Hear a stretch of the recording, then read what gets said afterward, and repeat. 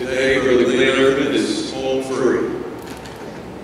When I think about Brother Glenn Ervin, I think about laughter.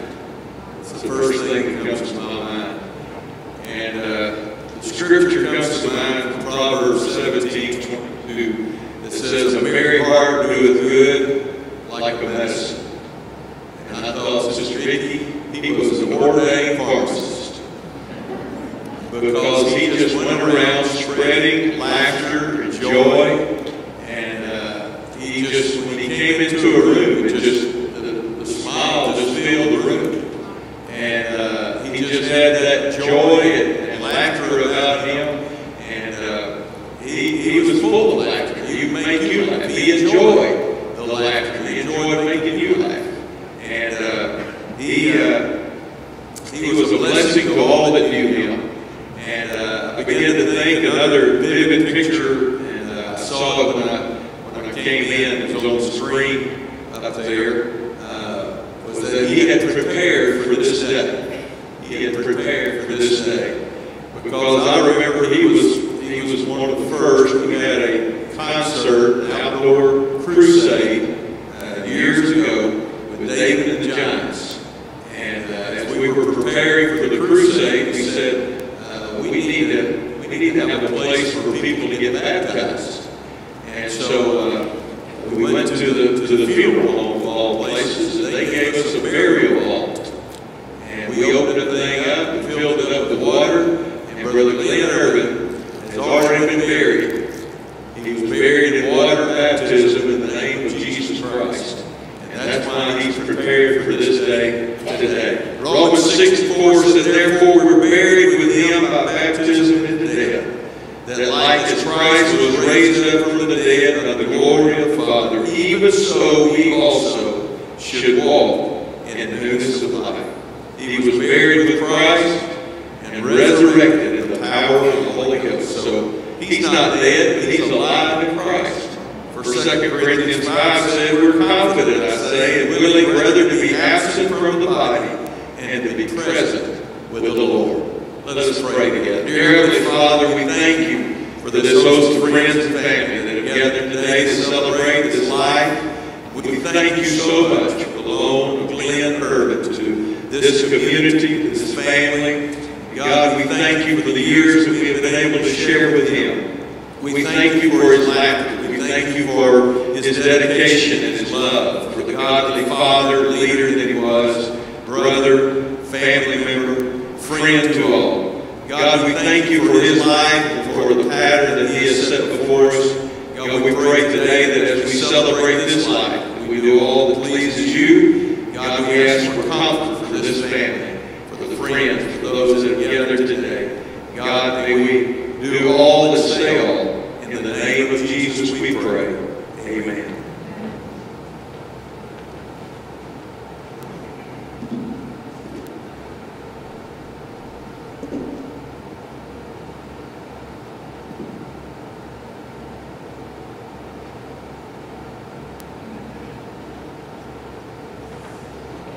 We're here today to celebrate life with Glenn Ervin and to celebrate his home. He has paperwork driving good. So as heaven rejoices, I know that earth weeps for this transition. And that's exactly what it is, the transition. Brother Glenn, the James Glenn Ervin, was ushered by heaven's angels at the age of 57 in the Baptist East Methodist Hospital. He was born April the 14th, 1961 in Memphis, Tennessee, to the late James Franklin Ervin and Helen Stanton Ervin. He worked as chief of security at North Mississippi Medical Center. He accepted God's call to the ministry in 1978. He evangelized 3 years, pastored 2 churches before founding Christ the Rock Apostolic Church in Oxford, Mississippi in August 1996, which is still a thriving church today under the direction of the Glenn Wheels. His preaching was uniquely anointed and engaging, and he played a lean harmonica. He is survived by his wife, Sister Nikki McDonald Ervin, a daughter, Sister Jennifer Treach, her husband, Reverend Delbert Treach of Montauk, 3 granddaughters, Rachel Treach, Jordan Treach, and Ellie Treach, and a brother, Danny Joe Ervin, his wife Tabitha, of New Albany. Each night, Brother Ervin normally posts something on social media as the closing of the night. We would say, "Good night, dear hearts and gentle people." Signed, Lena. I believe just a couple of days ago, the Spirit reached out to those whom He loves with a "See you later, dear hearts and gentle people." Sister Ervin, Sister Jennifer, all the family, wish we could take away the pain. Wish we could fill the voids. There's so many people who love you and are here to support you on behalf of your precious Father. But I know the prayers that your dad has already prayed. Your husband has already prayed. This day is being used of God to carry you through the deepest valley of life that ever has brought you. God's going to keep you in His way.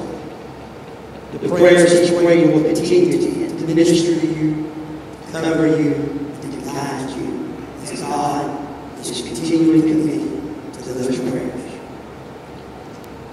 I knew Brother Ervin for the past couple of years, 3 years, primarily with visits. Most of them were to come see the grandchildren. And an Easter play or a Christmas play, or to see them sing some special event. And he was a unique individual. It's like everybody's fingerprint is different. Everybody's iris of their eyes is different. Some would see a unique person. But he's made such an impact on so many. He had a unique type of faith in his life. He was going to smile, he would laugh, he would tell a joke, he would do something to break the ice and to make everyone feel comfortable in his presence. But I don't want to take time. I know we have several speaking today. I want to be conscious of that, but I'm going to leave you with this. And I know we be much said about his ministry. But yet there's a ministry that comes before our ministry in the kingdom of God. And that is the ministry to our family. He loved his family. In fact, his family, God was his life. And you can see him light up, and you have to hug him on the grandchildren, see him, Sister Jennifer sing or be in service with him. Thank God for the role model your dad is giving, your husband is giving. Thank him for showing the way of how to be a minister, and how to be a father and a husband. You will be his great, but his impact, what he stood for, his love and his faith, will continue to minister to me and be there to stand as an example for each of us to follow. Amen.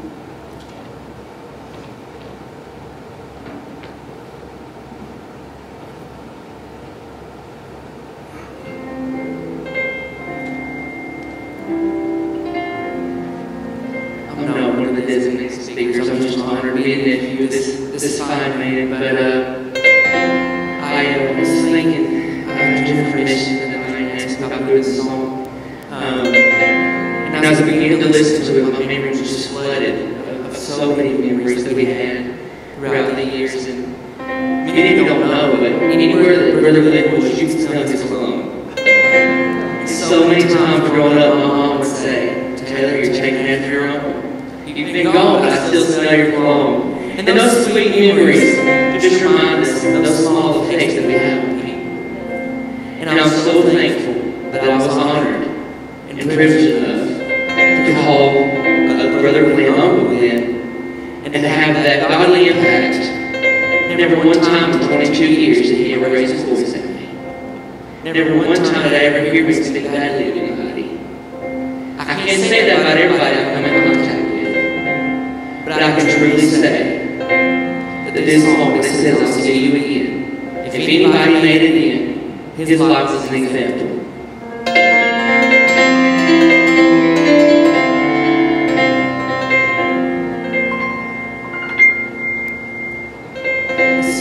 Tear rolled down his face as he took his final breath.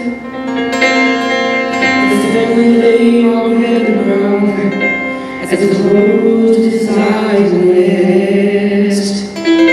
His final words were spoken earlier that night. Instead of you, no Jesus, this is not goodbye. And I'll see you on the other side. And I'll be waiting with my arms open wide. We'll only be apart a little while. And I'll see you on the other side.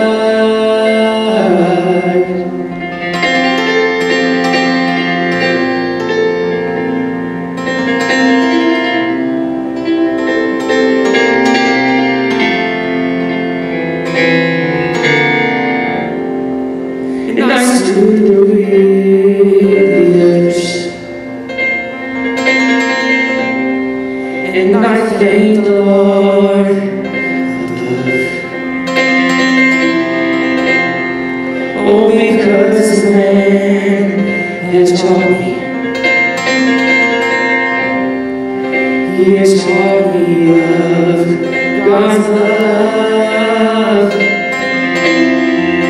And he may not have heard as he left the world that day, but it was such a blessing. And today I stand and say, I'll see you on the other side. And you are waiting with your arms open wide. We'll only be apart a little while, but I'll see you on the other side. If you let Jesus be your guide, and we'll see you on the other side. We'll only be apart just a little while, and I'll see you on the other side.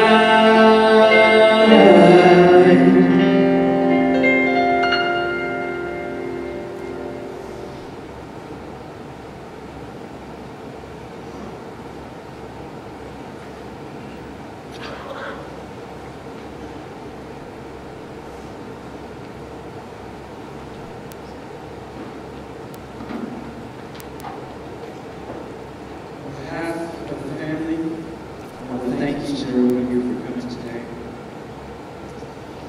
Lynn was my uncle. I'm Joseph's son, for those of you that don't know me.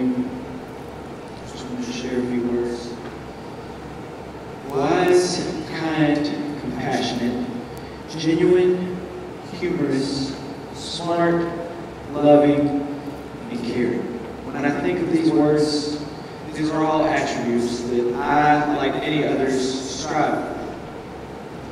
And amazingly, each of these attributes fit my Uncle Glenn perfectly.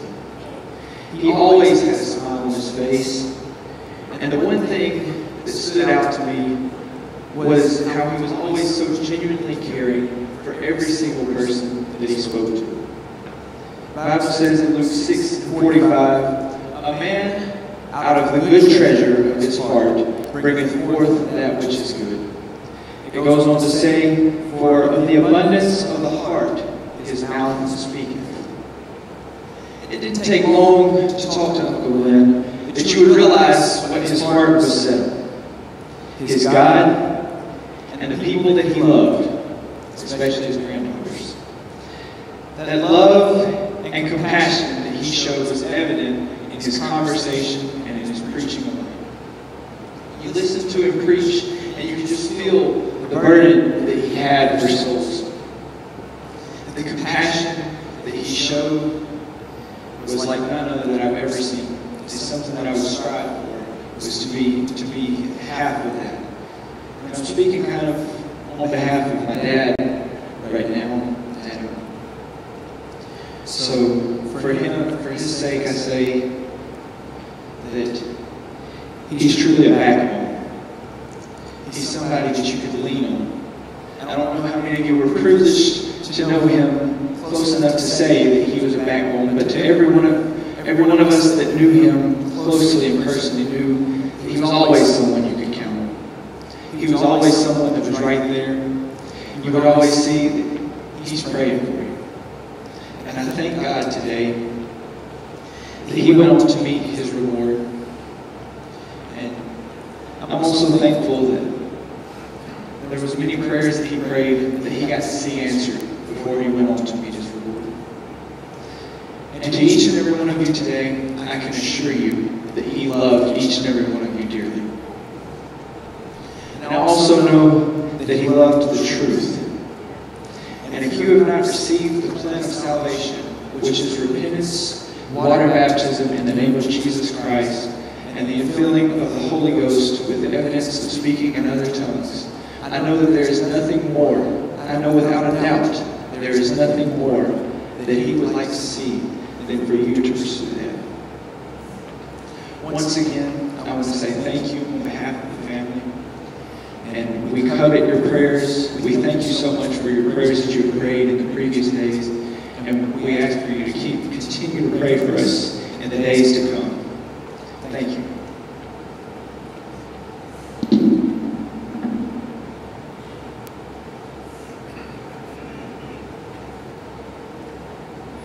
The last several days have not been easy, fun days. At the hospital recently, we had high hopes. In fact, I felt like at one point, a few days prior to that, I believe, Brother Ervin, or Papa, was in the, I believe he was in the hospital at the time, and we were in service, and my wife had stood in for prayer for him, and I believe God touched him in that time, and his feet were broke in that moment. And I felt like God spoke to me and said he's going to live. Of course, when this kind of thing happens, you might doubt whether you heard God or doubt God himself. But I'm convinced that I did hear God. And I know there were other people that felt this same type of assurance, the same type of peace. There was a peace that I heard so many express. They felt this peace. And that was God. It was God doing that. It didn't make sense, really. That's what the Bible says. It's a peace that passes all understanding. And he did live. He is living. And the life that he's living now is greater, more intense, more vibrant, more beautiful, more wonderful than any of us can imagine, or what any of us are experiencing now, what he ever experienced before.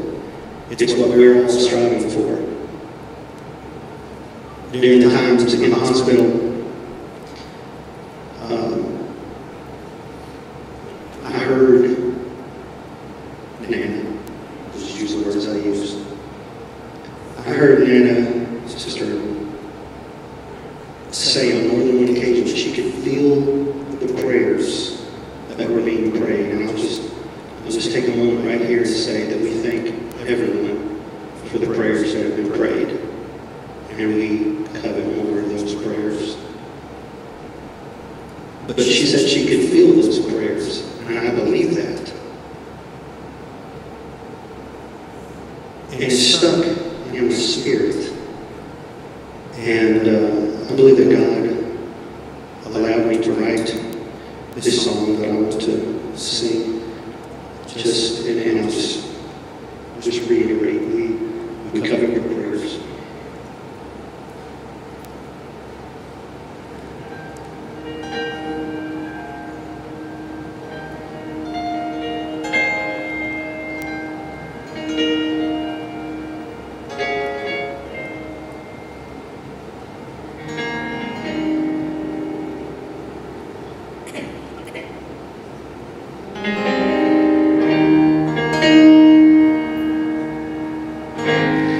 Will you pray for me when I'm in despair? When my heart is shattered into pieces?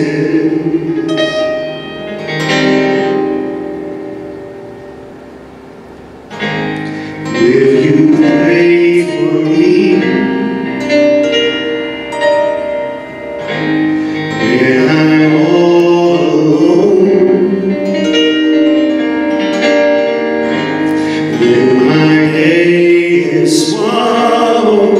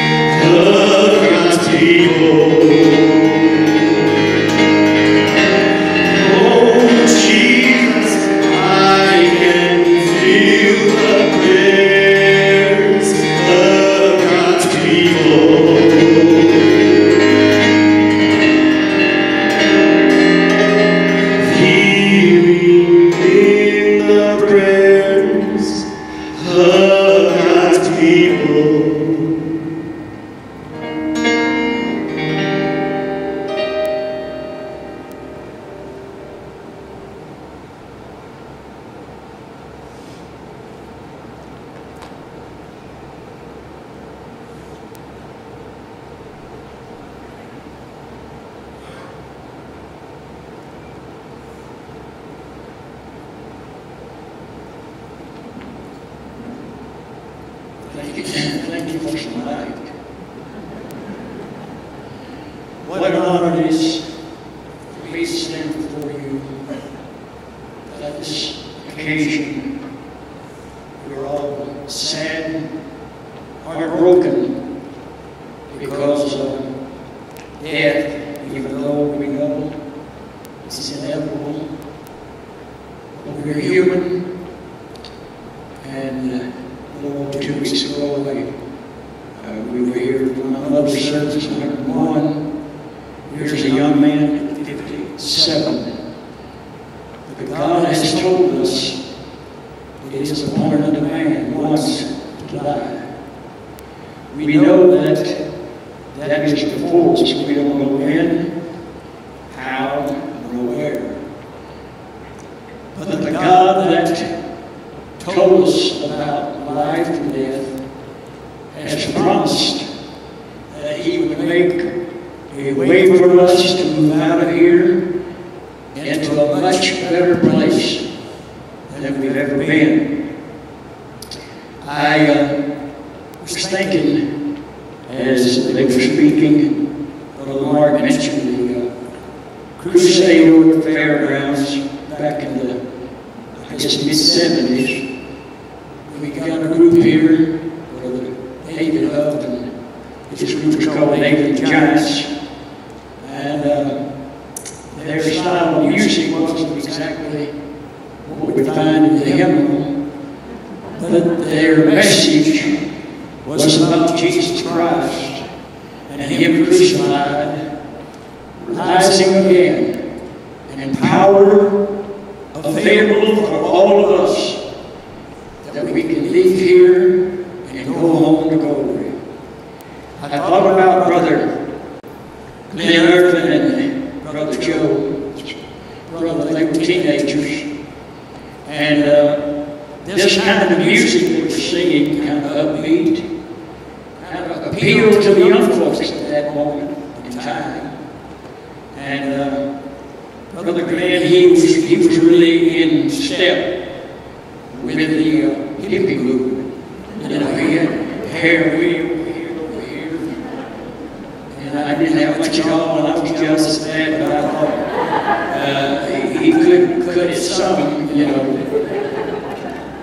But let me tell you, about the second, I think, or third night at the fairgrounds over here, we had the outdoor crusade, and the glory of God filled that place. We had 300 or 400 people there in the seats, and first thing you know, people began to weep, because they came in presence with the Holy God. And as you know, they repented and was buried in the name of Jesus Christ. And the Bible tells us that once we're getting to Christ, and that's the process, you get baptized in Christ. You don't think your way in. You don't just have a mental consent block because up there. That's the things that the Bible said we had to do. And that doesn't sound right for a lot of folks. But Jesus made it easy because He's the author and the finisher of our faith. And Brother Glenn Ervin found that out pretty soon. He was a quick learner. And he went from hippie to happy. And I'm telling you, he had the joy of the Lord. Praise God. And the joy of the Lord is our strength. And he wasn't in church too many months. He said, man, I'd like to do something. I said, you the man I'm looking for, where you been? And he said, well, what's the young folks doing? And we had, I think maybe a minister was in that, and he moved. And so I said, what do you think I'll just temporarily let you work with these young folks? Boy, did he ever want to go to work. I thought I was going to have to put a harness and a rope on him. I said, whoa, wait a minute, he wanted to do this and do that. I said, well, that may not just be exactly at this moment, might be the season for that. But he wanted to learn, and he listened to the pastor. And I thank God for that. And the reason that he was able to grow in the Lord, he took God at His word. When God said, "I'm the author, I started you out, and I'm the finisher.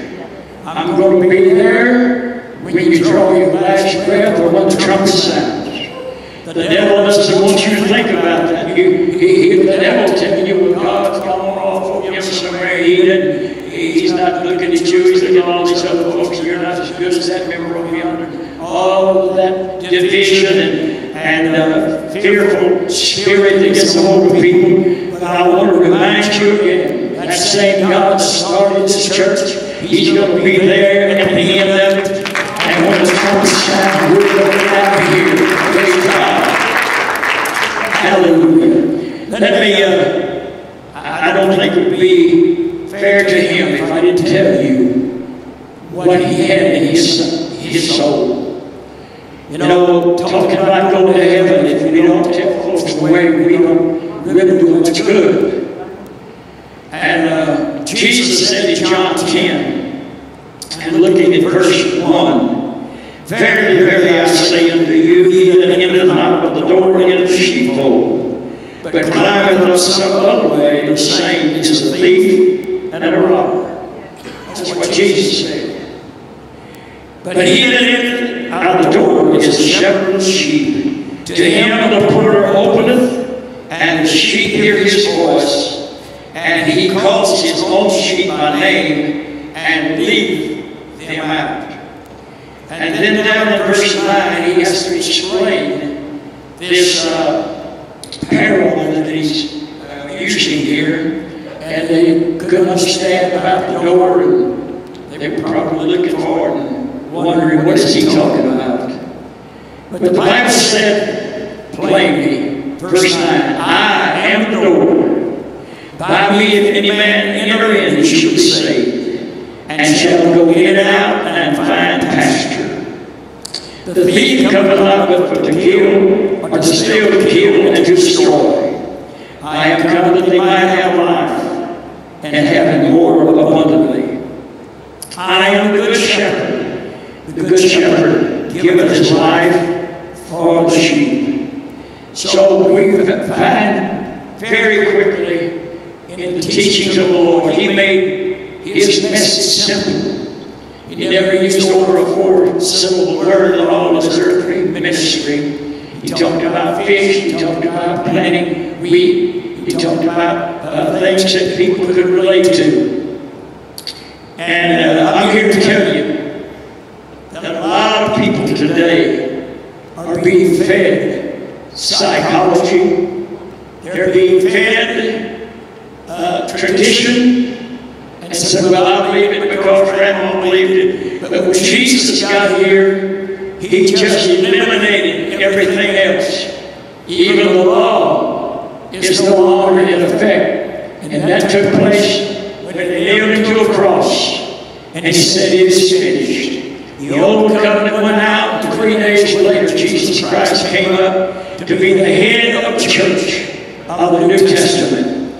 And washed by His blood, filled with His Spirit, and the Spirit that raised up Christ from the dead, He said, is going to quicken your body. So we have Christ in us, the Bible said, which is the hope of glory. And if we don't have Christ in us, we don't have any hope of glory. I'm here to tell you today, there's only one door, and His name is Jesus. You can't get from here up there through Buddha. You can't get from here up there through Muhammad. Are you listening? And millions of people believe in those personalities, those heroes of yesteryear. But I'm going to stand on the Word of God. And I love it. You can't take it from me. You can't get it out of my heart. I've been preaching it 64 years, and it's better now than it's ever been. Hallelujah. And I thank God that not only there's Brother Glenn, a brother in the Lord, but I like to claim him as my son, we Paul say in the gospel. And And we need more and more young people, young generation, to turn their back on this world that is eroding morally. And we got so many problems. I won't go into all of that, but let me tell you, this world can't stand much longer if somebody doesn't turn things around and put God back in their culture. Amen. Everywhere we turn, the God of this world is going to new invention of some kind. And people will fall for it. And people is sad, though, when you give them word out of the Word of God, they'll just turn and walk off. But thank God for a young man and his brother, amen, that about 40 years ago knew there was something better in life than what they were experiencing. And you got to be honest with God if you get anywhere. And that's all the Lord wants, is an honest heart. To bow your knee unto the great God of glory, our Maker, Creator. I don't have time to tell you what I got in my heart today, but I can tell you one thing. That this Word of God is not going to change. These people that have fought the name of Jesus, they might as well make up their mind they're not going to win. Jesus said, you're going to be hated of all nations for my name's sake. Jesus said, come up, and I want you to take this cross. Take up your cross and follow me. And thank God that He mentioned the yoke, that instrument that connects you. And if you get yoked up with Jesus, He said, my sheep will hear my voice, and a stranger they will not follow. There is nobody who can talk you out of this as long as you're yoked up with Jesus.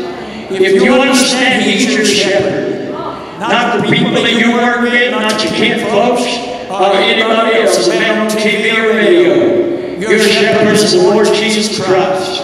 Amen. And He is still speaking in this hour if we'll only listen and be obedient to what God has said. I think about all the things that transpired in the New Testament and those that laid down their lives. But Jesus said, I'm going to be with you. I'm going to provide grace for you. Paul was suffering with affliction and thorns of the flesh, which could have been the enemies that were he somebody have a rod to beat him with. And that's what the pagans were to Israel in the wilderness. They were thorns in their flesh. And Paul just, I guess he felt like, what can I do now? They put me in jail, they beat me, they stoned me, and he prayed to God 3 times. And you know what God said? He said, Paul, my grace is sufficient. My strength is made, or my presence is made strong. If I'm with you, you haven't got anything to worry about. They're not going to kill you until I am ready for you to come home. Aren't you glad that God has the upper hand? He has the final say. And I would bid you today to remember that this journey requires one thing. And God's been dealing with me for the last several months. You've got to meditate this word day and night. If you fast 3 times, it's not day or night, I guess you could do something else.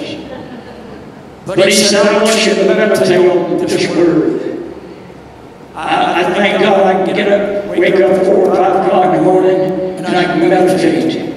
And God will speak to me through His word. But Jesus said, I'm looking for some disciples. I'm looking for some followers. I want to have a sheep and a flock of sheep that will hear my voice. And He said, if you love your father and mother more than me, you're not worthy of me. That's cut pretty close home. How many people do you know that's been influenced? Come in the presence of God, get an experience with the Lord, go home. And the family says, that's not our belief. You you're not going back to that place. But you better stand up because you're the one and the only one that's going to be accountable for your soul. Brother Glenn, as his always says at home, he's made it. He'll have no more trials. He'll have no more sickness, no more sorrow, no more pain. Praise God. And I'm just thinking that this time by now, my mother was somewhere around the gate when he came in. And I know she went there and spoke to him. She talked to everybody. And she's telling him what, hey, oh, I'm so glad to see you. You ought to go be around here. You talk about gold. You talk about, these pearly gates. This river of life all over you. I got some things up here I need to talk to you about. Hallelujah. Heaven's real. Praise God. I mean, real people are over there. Hallelujah. And I'm willing today to take God at His word. Because God cannot lie. Amen. And I thank God for every one of you out here today. And I hope that you will just say, I'm sorry you came too late because I'm ready to book. Praise God. God bless you, my prayer. And on behalf of the family, thank you for all your prayers and your presence today.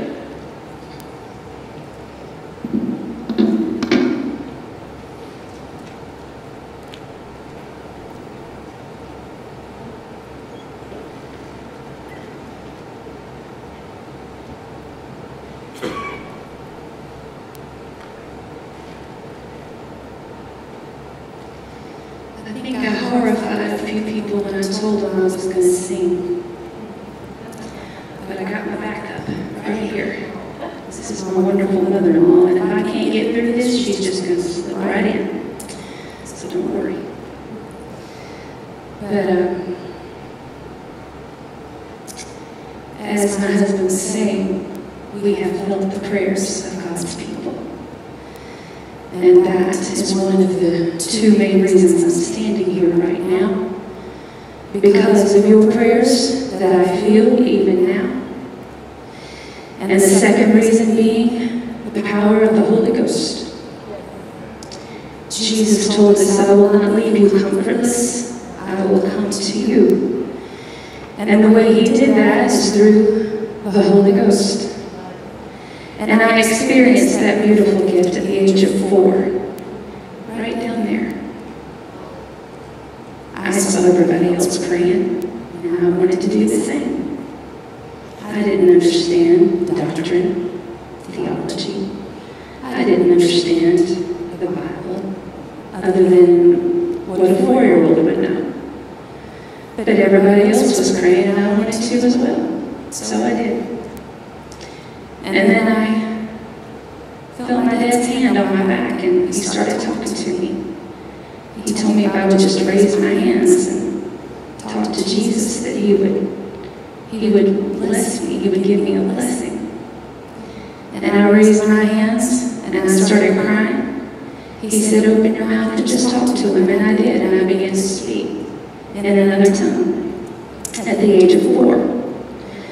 And that is one of the most precious memories of my life. And it's through that comfort that I am here now. And this song that I'm going to sing, or attempt to sing, is one of Daddy's favorites, Somebody's Praying. And when this song first came out, I was only 11. And he wanted to sing it, and I tried to play it. Probably messed it all up because it's got a few strange keys every now and then. I didn't know what I was doing. I just played. He didn't care. And he sang it, and I played it for years. Today I'm going to sing it for him. But not just because it was one of his favorite songs, but because it is so true. I feel it. I feel those prayers.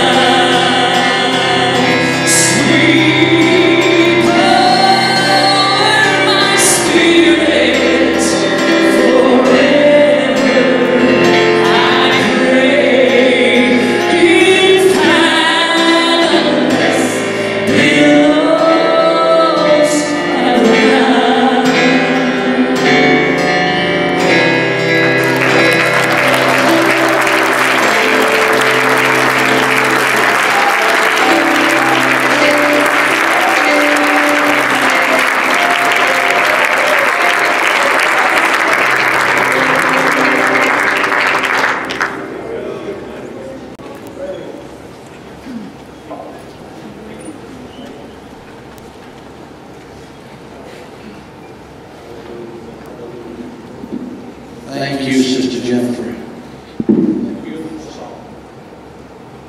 Daddy'd be proud. He was wondering when we were going to get up and do something. That's right. He would want this to feel like a funeral. Praise the Lord. Hallelujah. Thank you, Jesus. Amen. Amen. I want to do something right now. I looked over this crowd, and this is a testimony to his testimony. But I want to know, if you were baptized by Brother Ervin, would you stand?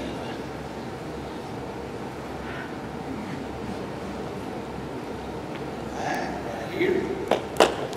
Praise the Lord.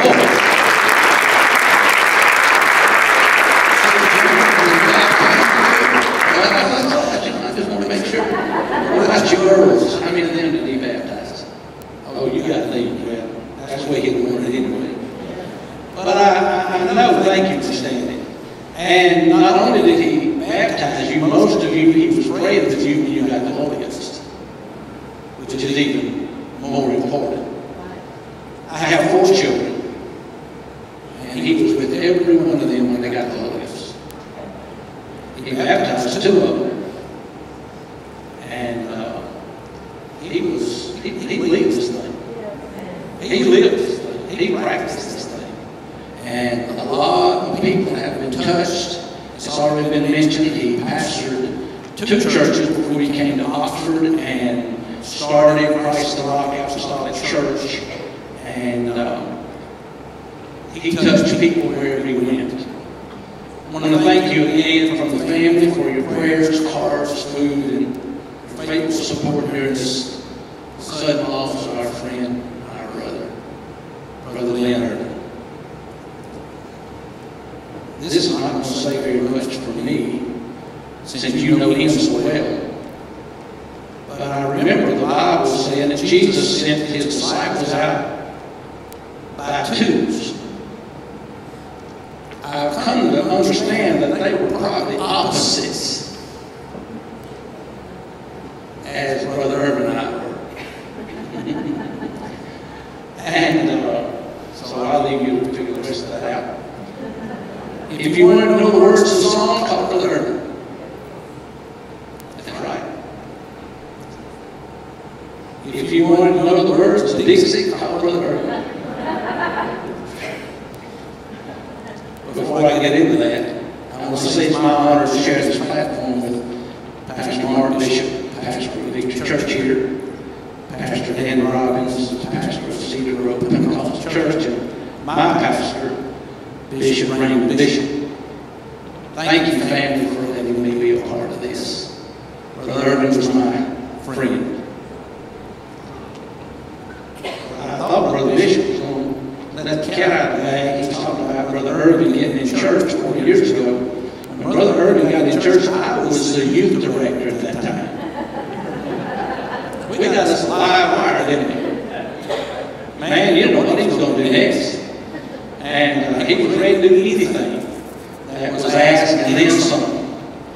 But as I was thinking about my friend Brother Ervin, thinking about the kind of man he was, I'm going to list just a few things about him. He was a man of integrity. Integrity is when you will do the right thing when nobody's watching. He was a man of integrity. The same every time you met him, no matter what the circumstances he was going to be, Brother Ervin. He gave wise counsel. I heard Benny talk about the other night when we had the meeting in the church. Benny talked about his counsel over the times, years. One thing that really stuck out about Brother Ervin, he was a protector of the weak. You don't bully around him. You don't mess with folks that can't defend themselves. He would stand up for them.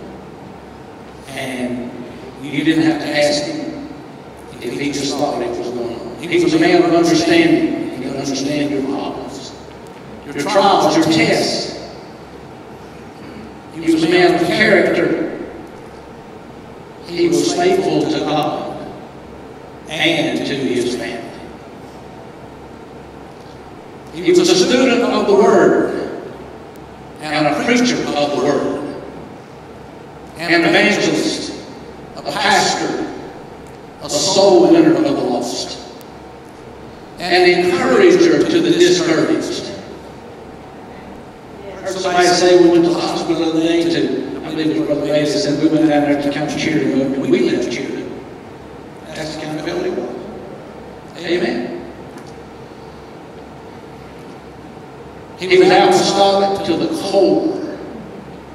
Nothing short. And he was maybe just a little bit of a rebel.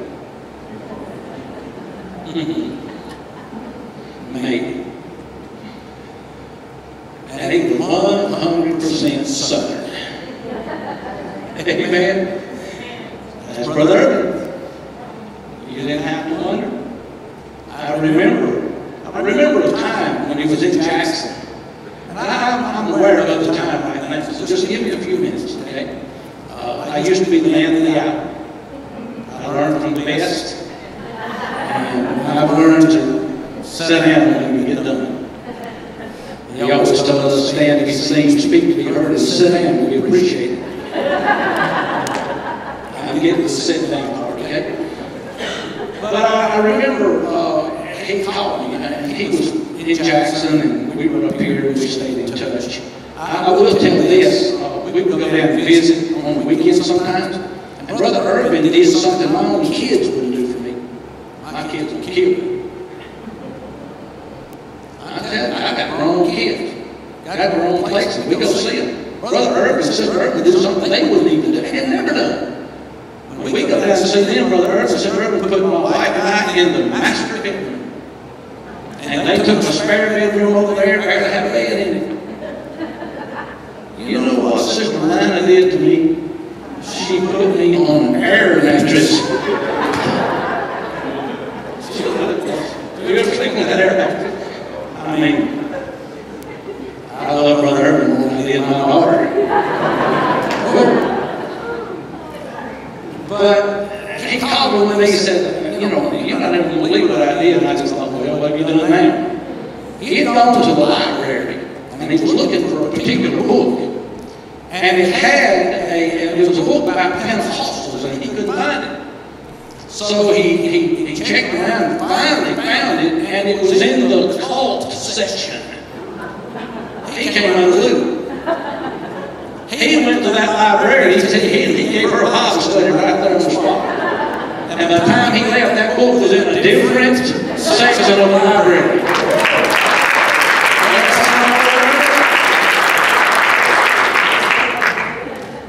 We traveled many miles together. I remember one particular time, I'm not going to go over a lot of them. I'll tell you this, it was so funny. He and I went to a home mission rally in Knoxville, Tennessee one year in spring.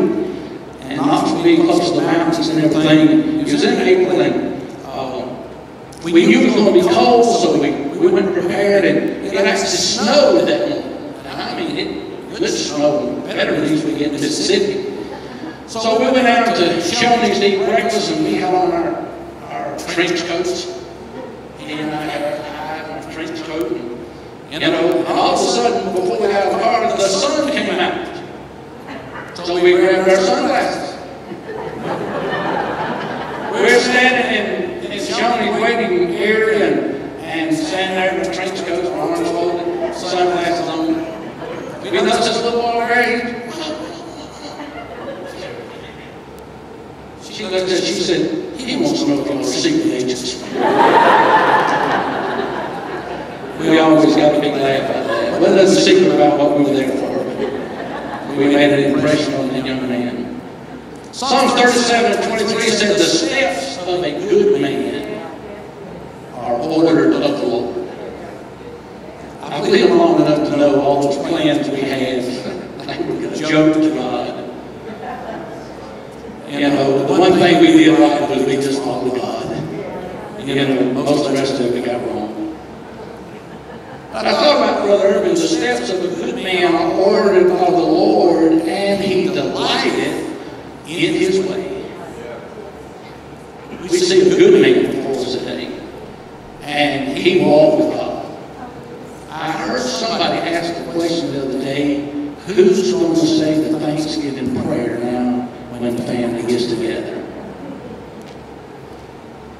Family, I want you to know, Brother Ervin prayed for every one of you, probably daily. Who's going to pray now? Come on. That's the kind of man Brother Ervin was. And the Bible said, though he fall, he will not be utterly cast down, for the Lord upholdeth him with his hand. I want to read a passage in 1 Corinthians, the 15th chapter.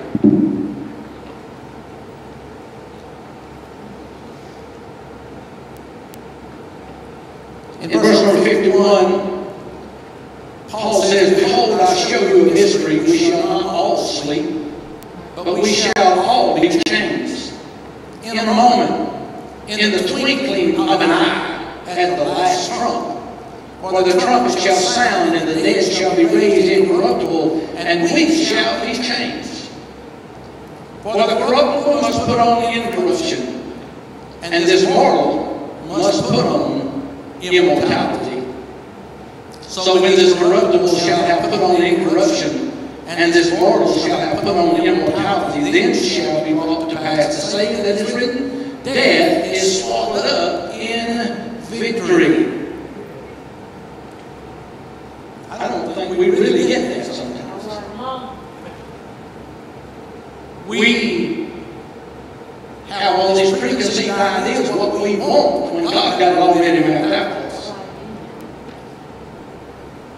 And the scripture in Psalms says, though he fall, he will not be utterly cast down. This is not the end. This is not the last. You're going to hear Brother Ervin. I've been looking for somebody to play the harmonica today. Wakes us up, and nobody did. I guess we're going to have to go and hear him play. But though he fall, he will not be utterly cast down, for the Lord upholdeth him with his hand. O death, where is thy sting? O grave, where is thy victory? Without hope, this is final. With hope, it is just the beginning. In the moment, in the twinkling of an eye, this mortal is going to put on immortality. And death is going to lose. The grave has lost the battle already. We don't have any worry about where Brother Ervin is. We know the life he lived. And what's been said today is just a reiteration of his life that he has already preached his funeral with. I believe it was Paul in 2 Timothy, the 4th chapter, when he said, I fought a good fight. I finished my course, and I have kept the faith. That was Brother Ervin. Brother Ervin was a warrior. I saw the sign, Victory, Christian Academy warrior. Brother Ervin was a warrior. He was a fighter. He stood up for this gospel. He fought the sickness and the infections, and he fought with everything within him. Paul said, now there's laid for me a crown of righteousness. And he let us know it wasn't just for us, it's for everybody that was called of God. What about you? The Bible says for you to make your calling and election sure. You can't guess at it, you can't hope at it, you can't say, well, maybe I am. If I get to thinking of it, you better make sure. You need to be sure today. Brother Ervin's life changed as a young man. It's already been talked about. I remember the first time I saw him, that leather coat, that long hair, and those square-toed motorcycle boots. He was cool. But that cool dude, he got under conviction. He repented of his sins. Went out to an altar in that makeshift revival. He repented of his sins. He got baptized in the name of Jesus Christ for the remission of his sins. And about 2 months later, God filled him with the Holy Ghost. During the camp meeting in Bethlehem, I I think he told me Brother Wilson was jogging by back there one time. Spirit moved and Brother Wilson grabbed by the arm and said, "Come on, go with me." And they mounted up in the altar. And it wasn't long, he mounted up full of the Holy Ghost. He answered the call to preach, and he lived for God everywhere he went. One of the most beautiful things about Brother Ervin, and I see this as probably the ultimate mark of success in his ministry, and that is when you look at his family, serving God, living for God, faithful. He didn't just get it in other people, he got it in his family. Amen? I mean, that's the thing. That's the challenge in our day that we're living in. Not only get this thing for yourself, but leave something in your family. That legacy of faith and obedience lives on after he's gone. Beautiful family. 3 granddaughters growing up in the Lord. Amen. And I see great things as this legacy of faith continues on into the next generation. The Bible tells us that Enoch walked with God and was not because God took him. I paraphrase a little bit like there. Brother Ervin walked with God. And he is not today with us because God took him. I want to read something. I looked it up. Just remember that the preacher in Ecclesiastes said there's nothing new under the sun. So if I go a ways back to get this, just think about that. I thought about this last night as I was preparing. And that's the old poem of footprints in the sand. Do you remember? One night a man had a dream. He dreamed he was walking along the beach with the Lord. Across the sky flashed scenes from his life. For he noticed 2 sets of footprints in the sand. One belonging to him and the other to the Lord. When the last scene of his life flashed before him, he looked back at the footprints in the sand. He noticed that many times along the path of his life there was only 1 set of footprints. He also noticed that it happened at the very lowest and saddest times of his life. This really bothered him. He questioned the Lord about it. Lord, you said that once I decided to follow you, you'd walk me all the way. But I have noticed that during the most troublesome times of my life, there is only 1 set of footprints. I don't understand why when I needed you the most, you would leave me. The Lord replied, my son, my precious child, I love you and I will never leave you.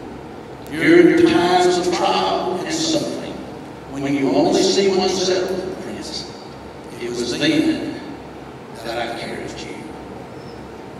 Nothing new with that, but I want you to think about this.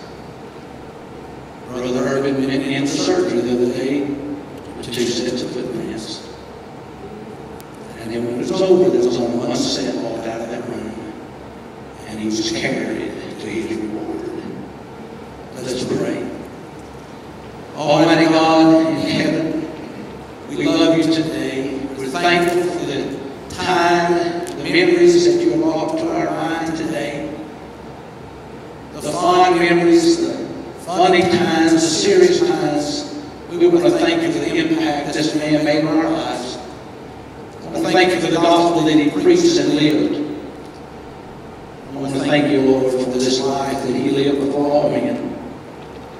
We ask you today, Lord, to comfort this family. We pray, Lord, that you would wrap your arms around them, lift them up in this hour. I pray, God, that you would give them peace that passes all understanding. We pray, Lord, for the friends that there's such a hole in their life now with the passing of our dear brother. I pray, God, for the church that he founded, that you would help them to continue in truth and in faith and in soul winning, Lord, and preaching and teaching the Word of God. I pray, Lord, for those young ministers that were called during his pastorship. I ask you, Lord, to put your hand every soul in this place. Let these memories, as they come back, let them remember most of all the God that he served, the gospel that he preached, and the life that he lived. We'll be careful to give you all the praise. We ask it in Jesus' name. Amen.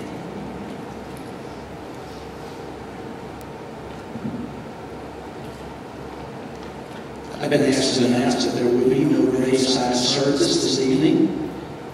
So when they are through with the activities here, you'll be dismissed.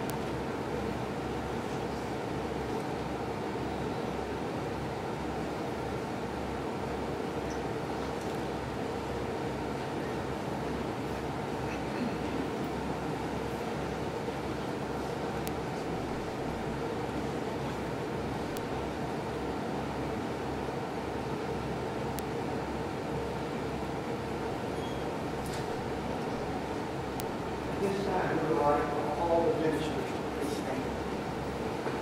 All the ministers that are here today. Thank you for being here to honor the Ervin. We'd like to ask you if you would line up on this side, right behind the last row of seats. Line up and look to the back of the aisle. As an honor guard.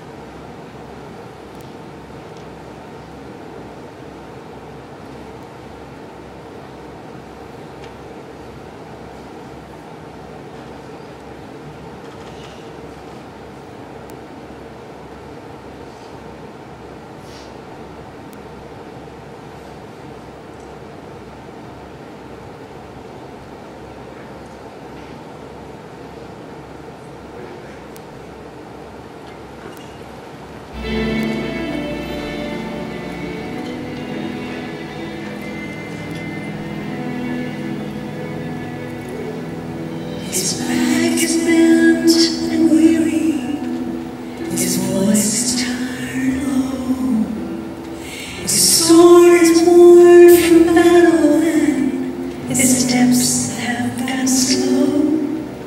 But he used to walk on water, or it seems that way to me. I know he moved some mountains and never left his knees. Strike up the band, assemble the choir.